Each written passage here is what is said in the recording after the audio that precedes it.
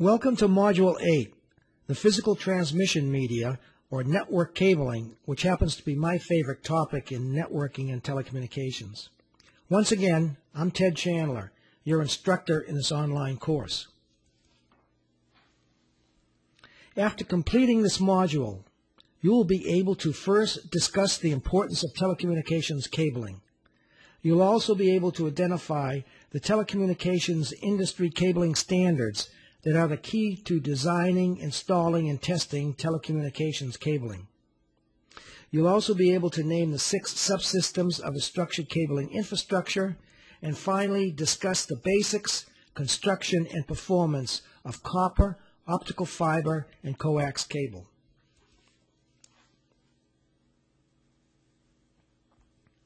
This slide shows that network cabling is at the core of high-speed telecommunications today. Remember that all the active electronics in a network depends on the passive components of the network to transmit signals among each device. So it's a network cabling, whether in a LAN, MAN, or WAN, that's at the heart of any data, voice, and/or video network. The need for broadband, that is voice, video, and data speeds or bandwidth, is driving network electronics faster and faster. And network electronics need infrastructure to carry the bits, such as optical fiber and Category 5E or Category 6 copper cabling. Note that network speeds to the desktop have increased 100 times since 1995, from 10 megabits per second to well over 1,000 megabits per second, or a gig. Also note that for today's network speeds, you need at least Category 6 copper or optical fiber cable to the desktop and optical fiber in the backbone. And note that in order to have those speeds to the desktop, you must have at least 10 times that speed in the backbone. Also note that LANs today are switched. In other words, they do not use passive hubs, or rather exclusively use network switches.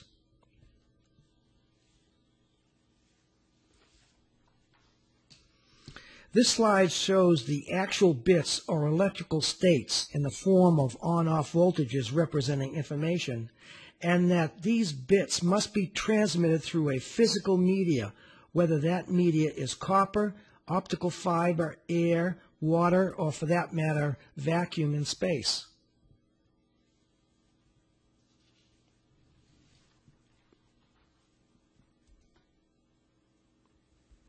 An ideal structured cabling system must address the following design criteria. It must meet all regulatory codes, such as local and national fire safety codes. It must follow TIA, or it should follow TIA-EIA cabling standards. It should exhibit flexibility in its design to allow integration of a wide variety of voice, video, and data components.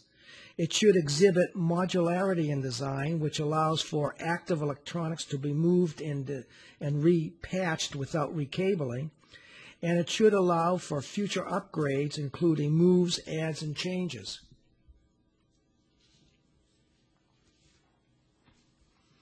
Now, industry standards are the key to designing, installing, and certified testing network cabling systems. You don't have to follow the standards like you do with national or local codes, but to achieve performance, you had better follow them in your design, installation, and testing. Standards ensure only the minimum acceptable performance, and there's little margin for error. So what you want to do is design for its maximum headroom, like a high jumper who can clear the bar every time with lots of room to spare. That way, your network will not slow down or fail when stressed by demands from your users or from the active electronics.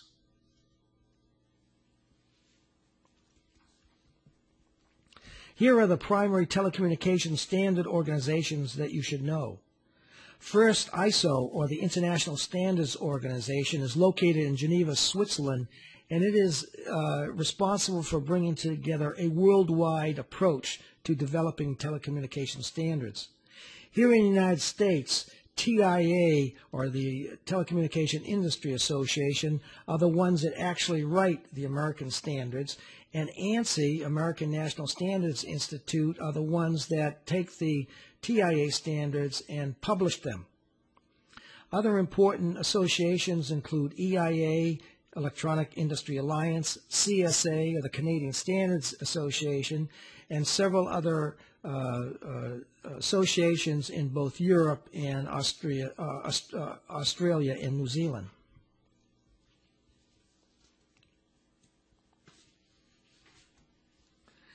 The telecommunications standards that you should be aware of include, first, the mother of all the standards, or the TIA-EIA 568 Commercial Building Telecommunications Cabling Standard. 568 includes three parts. B1, which is the general requirements. B2 is for copper cabling, or what's called balanced twisted pair cabling. And B3, which is the part of the standard that addresses optical fiber.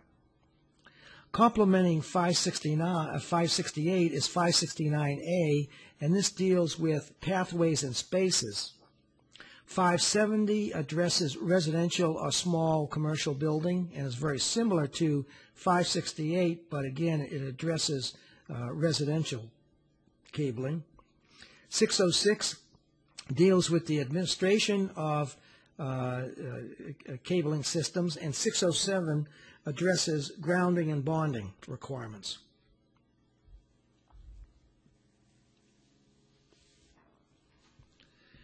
Now, the characteristics of a standards-based structured cabling system should include, first, that they are open generic cabling design. They have an open generic cabling design.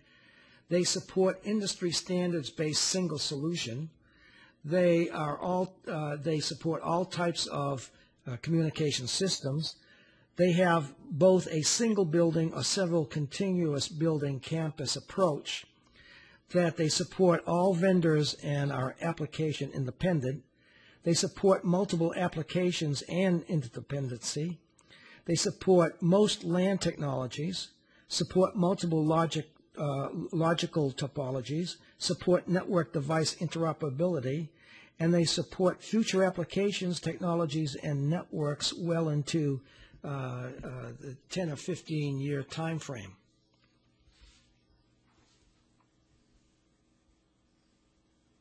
A structured cabling system embraces the following modularly yet independent subsystems that define a building or cabling system.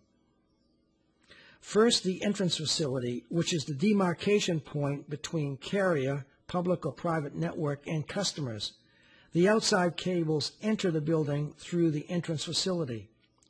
Next is the equipment room, which is a centralized space for telecommunication equipment such as a PBX or private branch exchange, computers and servers, and video and audio switches that serve the entire building or campus. Next is the backbone cabling subsystem, or the distribution cabling that provides interconnection between telecommunications rooms, equipment rooms, and entrance facilities. Fourth is the telecommunication rooms, where the horizontal distribution cables are terminated and cross-connected with the backbone cables.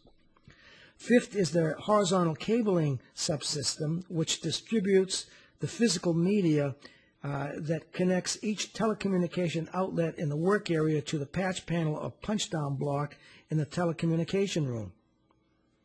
And finally, the work area, where the standards call for at least one telecommunication outlet that has at least one voice and one data jack. It's important to note that campuses with multiple buildings are treated the same as a single commercial building. Also note that the system supports voice as well as data. Video, audio, security, fire alarm, and other applications are also identified in various standards. This slide shows how a telecommunication network subsystems and topology are organized. Note the star topology and hierarchical organization, starting with the entrance facility, equipment room, and telecommunication room that are all connected together with backbone cabling and cross connects.